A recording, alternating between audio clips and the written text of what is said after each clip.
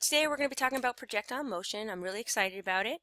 And what is projectile motion? It's a form of motion in which an object or particle called a projectile is thrown near the surface and it moves along a curved path under the action of gravity, the only force of significance that acts on the object which acts downward to cause a downward acceleration.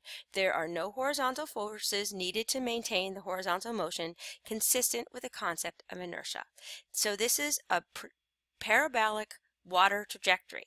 This is a little kind of like a water fountain. It's going up and it's going down. Notice it's going up and down. We're going to be using a quadratic equation to model this, and because it has a maximum, our a in that equation is going to be negative. There is a formula that we're going to be using, and this is the formula that we're given. It's h of t equals negative 16 t squared plus vt plus h. Now ours has an S, as in S is the initial starting height. Theirs use an H. We're just going to be flexible and understand that different books have the same formula, just a little bit different letters that they use for their variables, okay? So what we're going to do today is we're going to solve this problem that's on the internet, and then we're going to do two problems from our lessons using Geogebra, okay? So this is the equation of motion that we're going to be using.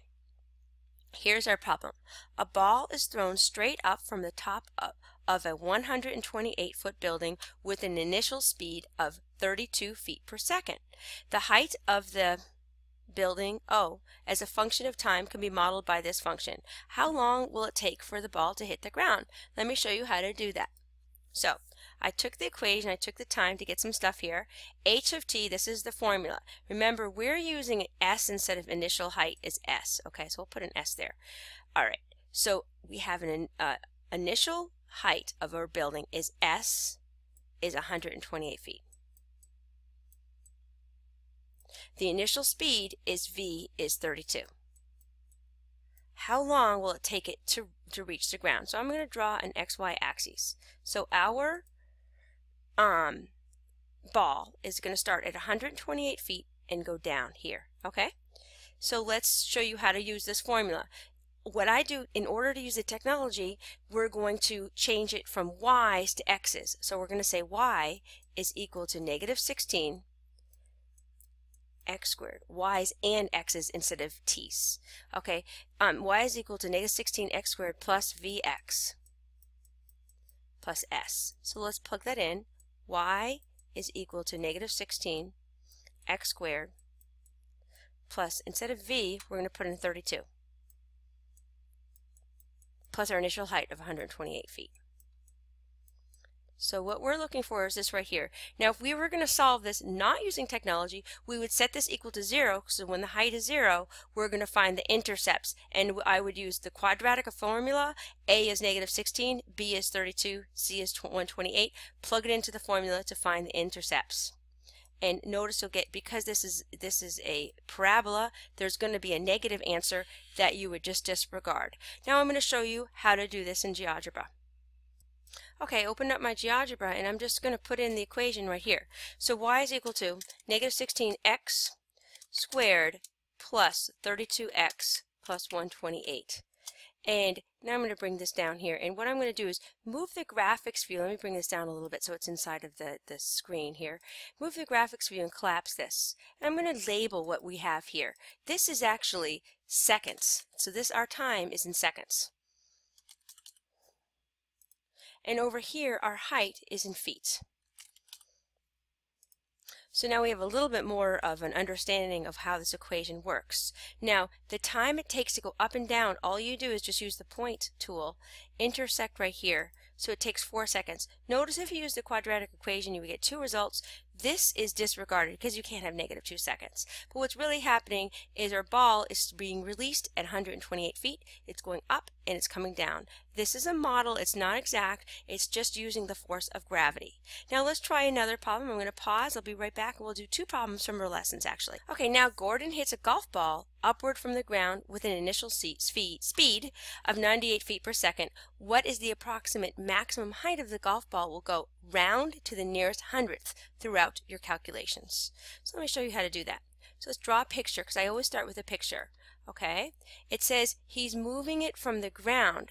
So our S, our initial height, is 0. And then, so it's going up and it's going down. And its V, initial height, is 98 feet per second. They want the maximum height here. So let's plug this into our equation. Y is equal to negative 16 x squared plus Vx plus S. So Y is equal to negative 16 x squared plus our initial velocity, which is 98 x, and our initial height is 0. So I'm just going to make this a better 9 because it just drives me crazy. I'll try my best. There we go. So now we're going to plug this into Geogebra and we're going to find the maximum height. So let me show you how to do that. Bring back our Geogebra, file new, don't save. I'm just going to bring this up so I can see my equation. So Y is equal to negative 16 x squared, move my mouse, plus 98x. Enter. Now I'll make this big. And I always move my graphics view so I can see what I'm doing here. So this golf ball is going way high in the sky. It's going up to like 150 feet. So go here, and we're going to go down here and click down. So they have our rounding tool. There's actually a rounding. It's 2 decimal places. So this was already done for us, built into the computer to the nearest hundredth. So the answer would be no, this isn't the answer.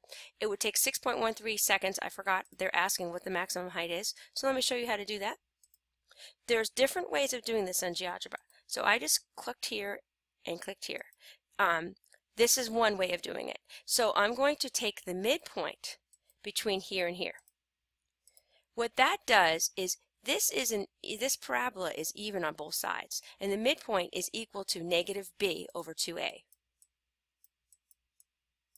From our formula where a, b, and c are the following. A is negative 16, b is 98, and c is 0. Okay? And so what we're going to do is the midpoint is 3.06. So we write down x equals 3.06.